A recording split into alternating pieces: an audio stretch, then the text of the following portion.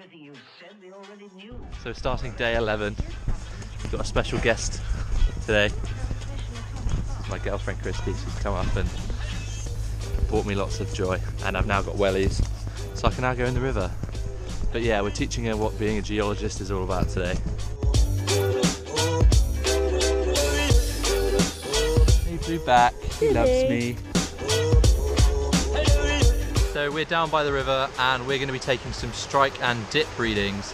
So strike is the line where you've got 0 dip, and dip is the angle at which they are from horizontal. All sedimentary rocks are laid down horizontal to start with, so they're flat, and over time, due to different tectonic processes, they can become dipped. So what we're measuring is the line at which there's no dip, and then the dip angle, which is the line of maximum dip, and those two are perpendicular to each other. So Christy's going to learn how to do it and take a reading for us. So you put it so that the black arrow's in between the two little black dots, okay, and then you flick it so that it's flat, and then you twizzle the bit in the middle so that the red bit goes inside the red bit, and then you've got a reading there, 32, okay. And then you twizzle it so that west is at the that white bit, and then you turn it so it's 90 degrees, so it's like going down like that, and then you read what it says on that bottom bit. So that's like 30 something, 36, 32, 36. Cool. So you've done it.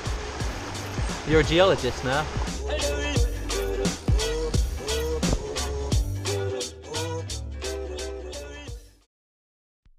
Hello everyone. So going back to backside Beck today, going to finish off the top half. We've pretty much finished mapping slip 3 now, so we're one step closer to finishing.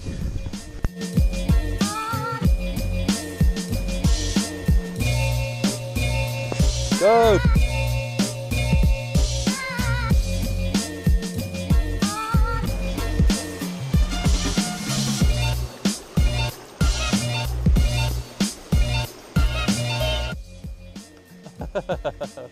So we got to a piece of outcrop and trying to determine what type of rock it is, and so got ourselves a piece of the outcrop and looking at, and the grains are too fine to be able to determine between siltstone and mudstone. So one test is if you grate a bit between your teeth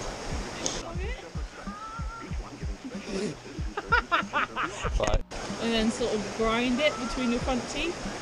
If you can feel the grains in it, it's a siltstone, but if it just goes to sort of a paste, it becomes a mudstone, or it is a mudstone. So this one is more muddy, but because it's quite fissile, we think it's a shale.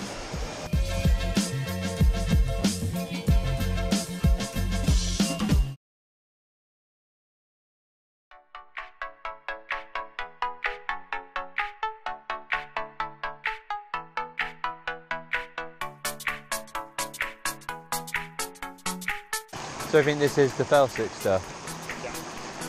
Sick.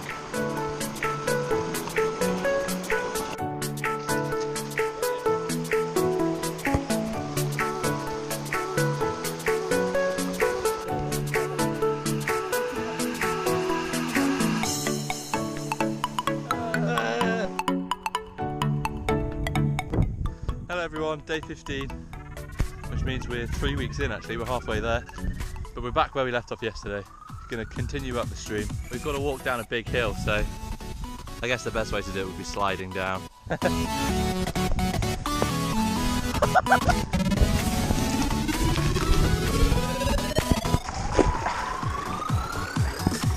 Yeah! We did it! There's some great interbedding here. And we've noticed that the rock bends around with the stream, so we think it's folded. So what we're going to do is take strike and dip measurements from one side where it's like this, and then follow it round as it bends around with the stream. So we should be able to work out what the fold looks like and plot it in a stereo net.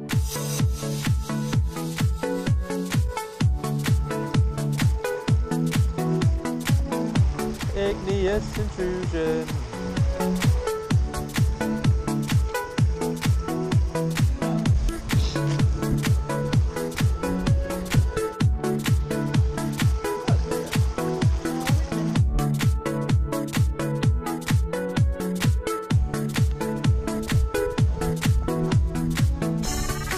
But if I was to say, pretty much like that.